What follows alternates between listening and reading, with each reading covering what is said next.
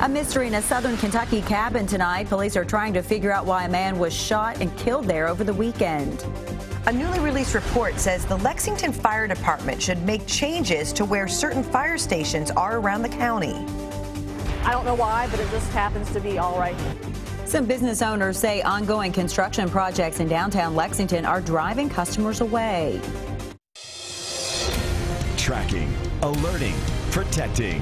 This is WKYT News at 6.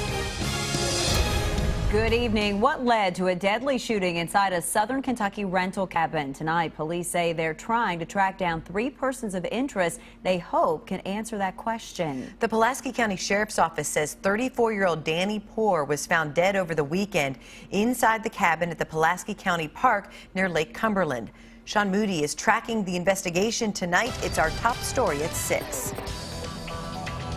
This is the cabin where investigators said they found 34-year-old Danny Poor dead yesterday afternoon. There are 3 other cabins here in this clearing, but investigators say so far they haven't been able to find any witnesses. These rental cabins haven't been here very long. A sheriff's deputy said Pulaski County Park is a popular spot and generally pretty quiet. The park's a very safe place. Tourist traffic there is considerable in the summer, and we just don't have any trouble there.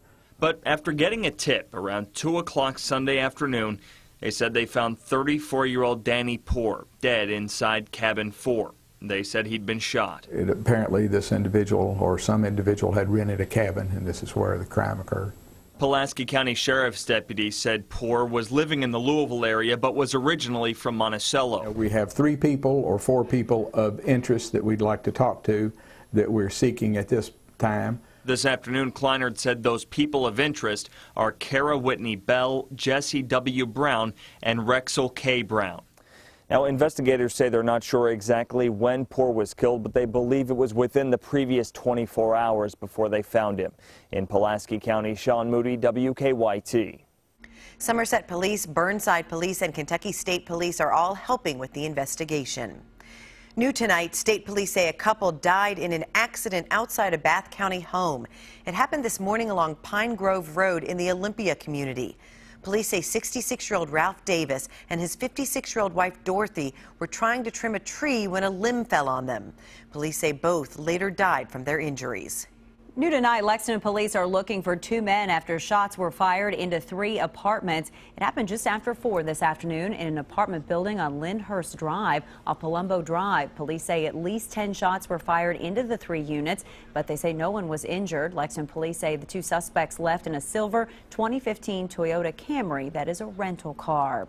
Tonight, Lexington police are trying to track down a driver they say crashed a stolen car into a home.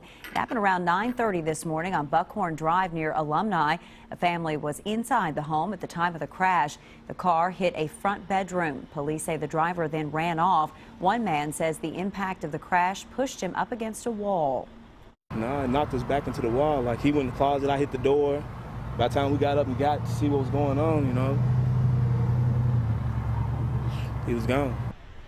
A juvenile passenger in the car is now in custody. Police say 1 person inside the home had minor injuries. The owners of the car say it was stolen earlier this month. Code enforcement workers are still trying to determine if the home is structurally sound. An Anderson County road is reopened after a tanker hauling alcohol crashed this morning. Police say the tanker flipped over along Grafenberg Road as the driver was swerving to miss a car. They say the tanker was headed to Wild Turkey Distillery with 6,600 gallons of 190 proof alcohol. The alcohol is highly flammable, so police closed the road until the crash was cleaned up. The driver wasn't injured, but moments after that crash, police say a septic tanker crashed into a culvert nearby. The driver of that truck was airlifted to UK Hospital, but is expected to be okay. A newly released report finds some Lexington fire stations should be moved to better protect the city. The independent report, which took nearly a year, also recommends 2 downtown fire stations be consolidated. Monique Blair talked to the city's public safety commissioner about the report. One of the main recommendations of that study is to combine 2 downtown fire stations, moving the station over on Merino Street over here to this station on West Jefferson Street. You know, if you have redundant coverage, and there might be a possibility to close a station or merge two stations, still provide the same level of coverage to meet the standards, and yet not have to operate two separate fire stations. Another recommendation made by Public Safety Solutions Incorporated, which is a public safety consulting group hired by the city, was to add a 24th station to the Masterson Station area. Also, to move the station currently on Tates Creek Road to Tates Creek Road and Windermere, and to move Station 10 that currently sits on Finney Drive to Newtown Pike north of New Circle Road. There's a roadmap for future growth and recommendations for locations where we anticipate growth. Commissioner of Public Safety Ronnie Baston says this study was done in an effort to improve efficiency without giving up any level of service. Now, Commissioner Baston says if these recommendations are made, jobs will not be lost in the process. He says this is all about moving around resources to make the fire department operate as efficient as possible. In Lexington, Monique Blair, WKYT. The study cost the city $68,000. The recommendations will be discussed during tomorrow night's Urban County Council meeting. It has been a sunny and warm day across the Bluegrass, but some rain and storms are moving in tonight. Meteorologist Jim Caldwell joins us now with an early look at your forecast. Jim? We are tracking a line of showers, thunderstorms moving right toward us here in central and eventually into eastern Kentucky as well. Might even have a little bit of a bite with it when it comes rolling into our area. We've been watching it for a while. And what's happened is it just kind of blew up once the front got a little deeper into parts of Indiana and Illinois. The line started coming together. This area that we're watching kind of leading the way, and what's going to press into Kentucky very soon. So you get the general idea that it's all moving right toward us. And some of the stronger areas are about to spill over into Kentucky right now as well. A very small section of Kentucky also highlighted for what they call a marginal risk of severe weather. It's not a big deal, but we could run into maybe an isolated stronger thunderstorm here or there, maybe even a severe thunderstorm across parts of Kentucky. You can see it's a pretty intense line leading the way. Out ahead of it, temperatures are still running in the mid and upper 70s, upper 60s out in eastern Kentucky, though they're in Harlan. But as we look at a 24-hour planner, temperatures will be the main focal point moving forward after this line gets through, because our temperatures tomorrow are down into the mid 60s for highs. That's it. We have some 30s coming our way late in the week. I will track all of that coming up for you in just a few minutes. $1 billion in construction projects are happening in Lexington right now. Much of it centers around Short Street, a small part in the heart of downtown. And many business owners in the area say they're fed up with the constant construction and street changes. WKYT's Miranda Combs has the story, new at 6. On any street, there are stories. Some just started, some are well established, but all are trying to grow. Is that the concern? I think it absolutely is a concern. I mean, and it pretty much started about the same time that we opened. Karen West owns the Lexington Diner, a spot that sits on the corner of Short Street and Upper. So it's been one thing after another, and it all kind of culminates right on this corner. I don't know why, but it just happens to be all right here.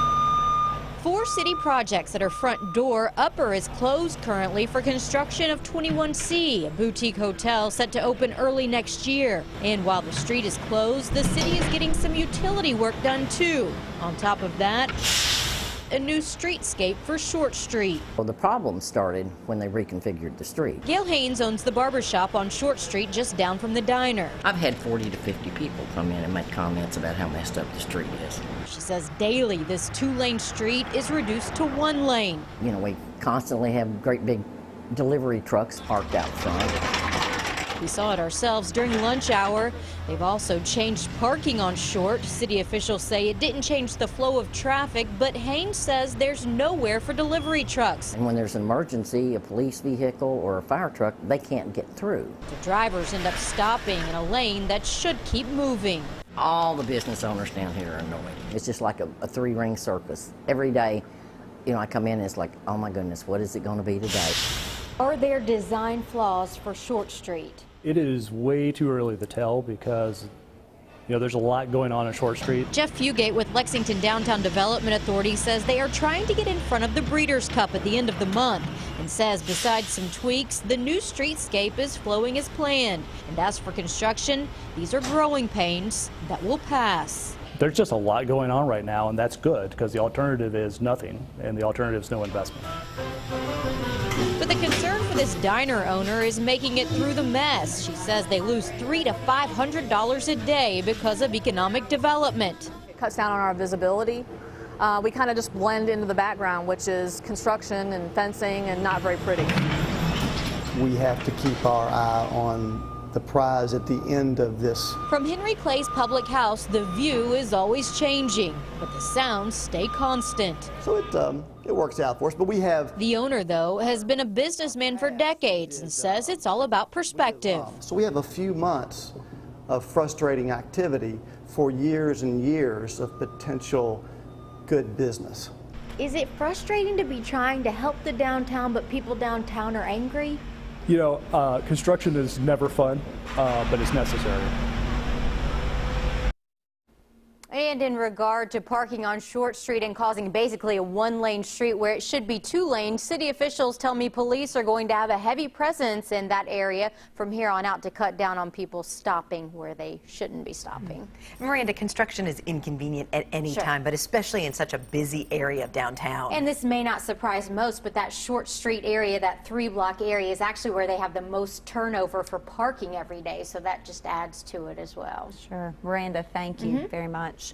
New tonight, Keeneland leaders say the results of a review into the safety of their dirt track have been released after 3 horses suffered catastrophic injuries during the opening week of the fall meet. Keeneland had the executive director of the Racing Surfaces Testing Laboratory, Dr. Mick Peterson, review the track over the weekend. Keeneland says he looked at testing and daily measuring procedures. The review found the dirt surface met all pre-meet test criteria, and maintenance was being performed with protocols developed for the track.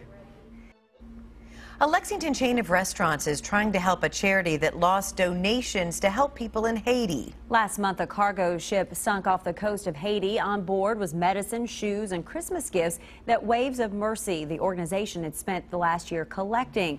Once the owner of Sawgood heard what happened, he decided to do something to help. Next Wednesday, October 21st, Sawgood will donate 50% of its sales from 5 until 9 that night to Waves of Mercy. We've been just so blessed. I mean, the people of the Bluegrass have completely given to us for 7 years. We have 3 locations, and this is a really small way for us to give back, and it's our pleasure. All 3 Sawgood restaurants will take part in the relief effort next Wednesday. A Lexington firefighter has won a national contest, and he'll soon be on the cover of a well-known magazine. Men's Health magazine chose Tim Boniface as the ultimate men's health guy. He'll be featured on the cover of the November issue of Men's Health magazine. Here's a look at the cover. He beat out more than 800 other men in the Ultimate Men's Health Guy contest.